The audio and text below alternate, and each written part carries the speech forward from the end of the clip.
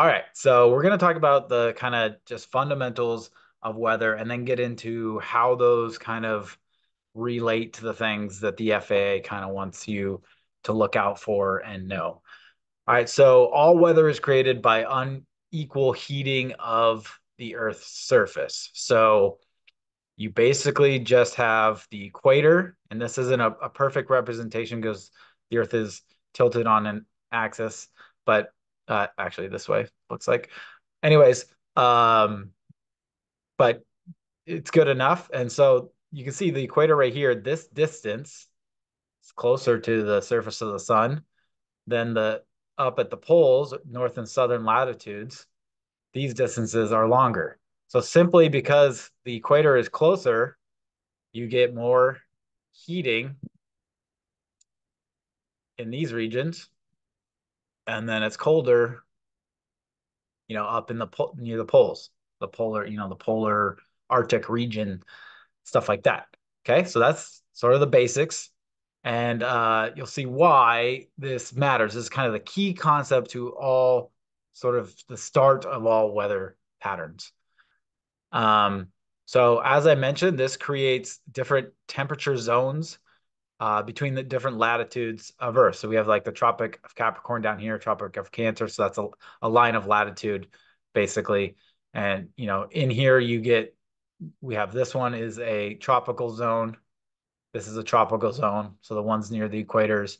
Then you have these like temperate zones, right? That are kind of like, Goldilocks and the Three Bears. You can kind of think of it as the one that's just right, not too hot, not too cold.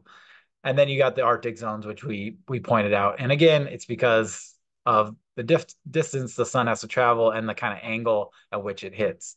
The sun here hitting the Earth straight on, and so it's going to heat it up the most. And then the Earth is spinning, around like that. So this all gets heated here in the middle the most.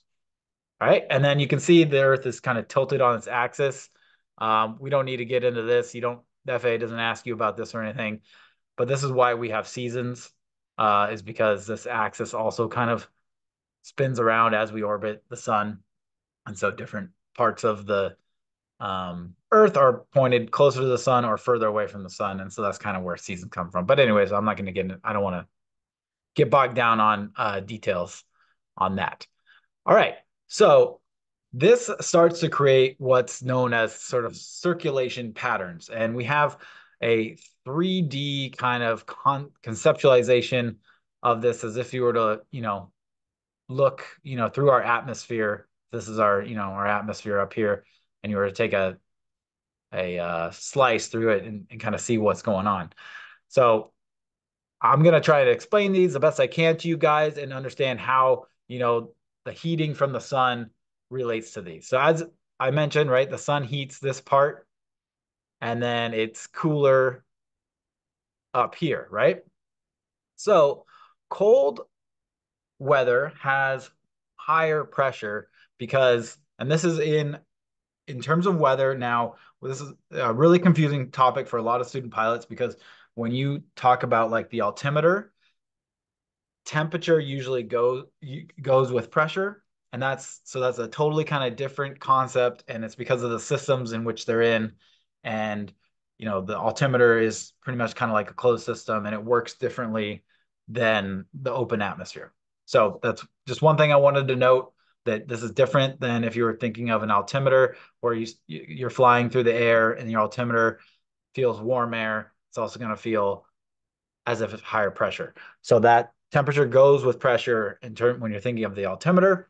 But in terms of the Earth and the atmosphere, they are opposite. So we have cold temperature, and that creates higher density. Okay, so the atoms are more tightly packed together, and they don't move around as much. So it's colder temperatures, but they're higher packed, higher density. Warm air is less dense, and it's able to rise because it's less dense. It's able to rise and expand, and it has less pressure. So a way to conceptualize this is imagine that these are all blocks, okay, and they all have a weight. Okay, the blue block, one blue block. Oops. So one blue block is equal in mass to one red block. Okay. So if the blue block is it's much more compact. It has the same amount of mass in a smaller amount of space, right? You can stack up in the same amount of volume, right? Same amount of height here in this 2D representation of this. 1, 2, 3, 4, 5, 6 blue blocks. And if those weigh, 1 pound, that's 6 pounds of blue blocks, right? And then, but in the same amount of volume, we can only stack 3 red blocks because they're less dense for the mass. So they weigh the same amount of mass, right? One blue block equals one red block, but you can't fit them into the same amount of volume because they're less dense. They take up more space. So this is only 3 pounds. So now think of this blue block as cold temperatures up here in the poles. Okay. They're going to sink down and really condense, and because they're dense, right? They're going to sink down and create this really dense block. And so this block down here at the bottom, right, has 5 pounds of pressure on top of it. Okay. Now this red block here has only 2 pounds of pressure on top of it. So that's really what pressure is measuring the mass of a column of air above something. Okay, so in this cold temperature example, right, this bottom block has 5 pounds of pressure on top of it, while in the warm, because it expands and kind of rises up in the same amount of volume, this column of air only has 2 pounds of pressure on top of it. Okay, so that's just kind of a visual representation of what I mean by cold air being more dense, it sinks down, and you have higher pressure because of it, because there's more weight in that column of air, right? Okay, so up here in this cold, we have air sinking. Okay, so the air sinks here. And then the other thing, because it is higher pressure always wants to go to areas of low pressure. It's like the least path of least resistance. Okay, so it's going to travel down here to where the pressure is lower, where there's high temperatures, right? But eventually, as it gets further close to the equator, it starts to warm up and it starts to rise again. Okay. And that's how you kind of create this little circulation pattern up in the poles. Now, the same thing, but kind of opposite, happens in the equator. You have, again, low density air because of the heat causes air to rise. And then because the air rises, it creates a void here. And we have the higher density, colder air fill that void. Okay. And then this air starts circulating here. It starts cooling down and then it sinks. And so we get kind of like an opposite circulation pattern here near the equator. And then here in the temperate zones, it's a little bit different. The way I like to think of it, it's reacting based off the cold air up here, cold circulation up here, and that's also reacting off the red, warm circulation down here. And so I like to think of, you know, this air is sinking here, and it's like a vacuum pulling air down. So this air is going to come down here in the temperate zone because it's getting sucked in by this circulation pattern here, right? Oops, sorry, that was a bad arrow. And then up here, you have a vacuum kind of sucking the air upwards from this cold air circulation. So you get that. And then so it ends up just kind of circulating, filling the void here, left down here, and then circulating around like that. So that's my explanation of the circulation patterns. But okay, why does that matter to us as pilots? Well, that's kind of like the 3D view and how it explains how, the heating from the sun, heating the equator more causes the general circulation patterns.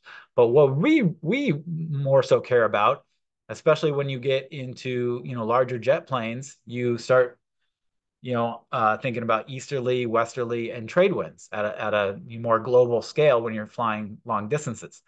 So what do these circulation patterns look like for surface winds? And when we talk about that, we have to think of something called the Coriolis effect. Okay.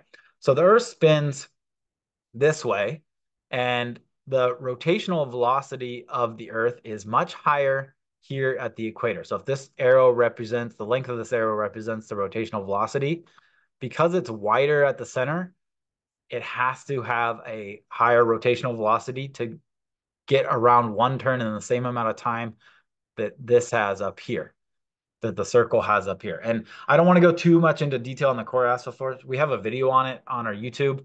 I don't want to spend too much time on that, but essentially it's going to cause all the winds to be basically shifted, and we're talking about the northern hemisphere, shifted in this direction. If you can see, they all kind of align with these lines here. Okay, so let's draw out these circulation patterns on here. So let's do the poles, temperate zones, and then we have the tropical zones. So if we draw out just this line right here, right, coming down, okay, we draw that in just 2D.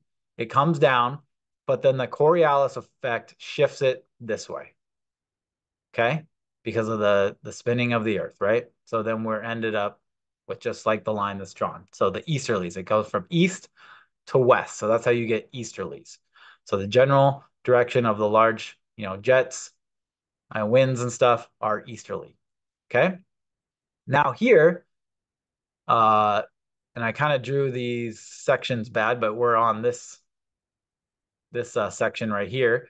It's going up to the north, right? So if we draw that in 2D, straight would just be like that. But then again, because of Coriolis force, if we shift it that way, it's going to look like these, and it's going to generally go from west to east, and that's where we get the westerlies. Okay, so that matches these kind of arrows right here, right? And then finally, by the equator, again, we have the wind coming down, filling in, the rising air near the equator. Closest to the equator, it rises because it's hot, and then cold air fills in. So we get air coming down towards the equator. And then again, we shift it in this direction because of the spinning of the Earth, the Coriolis effect. And so we get these, and these are called the trade winds. And they're called the trade winds because back when you started trading from, Europe and Africa in ships, they would ride these winds right here near the equator. Sorry, I drew them in the temperate zone, but in the equator, and you could travel to, the Americas. So that's why they called them the trade winds, when they would trade things, right? And then everything is going to be flipped in the southern hemisphere, right? So you can see that here. It's just like a mirror image if you were to flip it. Okay, so that's kind of, I'm going to stop here and just check the comments, see if anybody has any comments. It may take you a few times listening to this to really understand this. It's a few concepts, and it does take a little bit more time than we have to really narrow it down. But again, I'm trying to give you guys just the fundamental principles, so you don't get too bogged down. And when I say that, I also want to add, if you are feeling overwhelmed by the concept of weather and you're digging down and you're saying, well, why do these winds go this way and why do they, try and just at first as a student pilot, try and just focus on the things in weather that affect you as a pilot. And then once you kind of understand that, then you can add on more. Because if you just try and figure out everything, and maybe who was it? Dr. Parker, who works for a weather company, maybe he can agree with this, that it's an endless amount of stuff to look into climate and weather. So as a student pilot, you don't want to get too bogged down into everything. Obviously, you want to understand the fundamental details, but if at first, my recommendation, if you're feeling overwhelmed, just try to memorize and understand the things that affect pilots. And we're going to get to that here next. All right. So now I want to talk about high pressure systems and low pressure systems. So we talked about um, low pressure systems, right, have hot air that rises. Okay, so it rises. Let's go back up to here, right? So this hot air here at the equators rises, and then it has air from around, colder air from around it fill in the space, right? Because it leaves a void. Okay, so low pressure, um, in low pressure systems, you have air coming in. So that's what these red arrows are. Like you have warm air here in the center, it rises, and you have air from around it filling in. Okay, so you get these kind of wind patterns around a low pressure system. Okay, at first. And this is before we take into effect the Coriolis effect. For high pressure, you have air sinking here in the center. Air sinks down, right, because it's more dense. And then it has to go somewhere eventually, so it escapes outward. So it goes down and then goes outward to areas of low pressure that surround it. Okay, because pressure likes to go from high to low. So now when we incorporate again that Coriolis force that maybe, remember, tilted everything this way, we can redraw these, but tilted to the right for the Coriolis effect. Okay, now that's a lot of, let me redraw this so it's not as confusing. So if every line kind of redirects to the right because of the Coriolis effect, this is what you get. And if you look here in the center, everything is kind of spinning in this direction, which is counterclockwise. So in the northern hemisphere, low pressure systems, that's why they circulate counterclockwise. So air rises and rotates counterclockwise. Now here in the southern hemisphere, it would be the opposite because remember, everything is from the Coriolis effect is that way, but in the northern hemisphere, but in the southern hemisphere, it's mirrored. So it'll be the opposite in the southern hemisphere. But most of the people on here right now are flying in the northern hemisphere. So that's the important one to remember. And then you can just remember southern hemisphere is opposite. Now, same thing here. If we draw these as being redirected to the right, let's see here. Always confuses me here. Redirected to the right. So let me erase this. Or here, I'll do it right next to it, actually. Redirect to the right.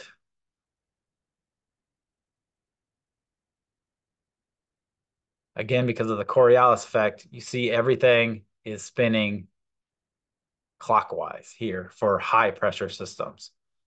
So again, it's the combination of high pressure systems sinking and then going outwards to the lower pressure around it and the Coriolis effect that gives you this kind of shape for high pressure systems, the sinking and clockwise rotation in the northern hemisphere. And then for low pressure systems, the air rises and air comes in to fill the void, and then the Coriolis effect turns it to the right. So you get rising air and counterclockwise rotation here in a low pressure system.